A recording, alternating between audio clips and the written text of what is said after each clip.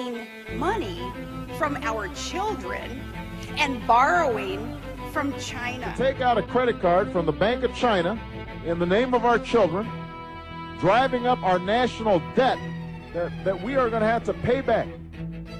That's irresponsible. It's unpatriotic. The government's irresponsible spending is turning us into slaves. You might well literally lock us into chains, at least our children. We got to deal with this big long-term debt problem, or it will deal with us. And it is I'm asking you, join us to stop this fiscal train wreck.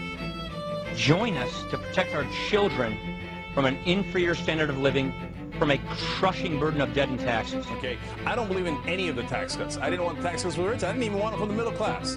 Okay, because you know why? Because it puts a $400 billion hole in the budget, and we just can't afford it. And as we discuss deficit reduction, which is clearly a major issue.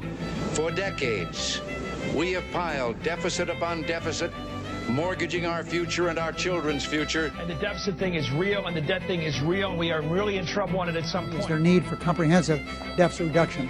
The answer is not only yes, but hell yes. This debt that hangs over our head, a government that spends more money than it takes in. That's not sustainable. You know, you cannot cut taxes or increase spending unless you can pay for it. The math of federal spending does not add up. And we are spending money we do not have. We have a debt burden that's crushing us.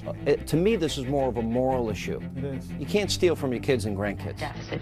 We think the deficit and the national debt are at a moral level. National debt is America's biggest problem.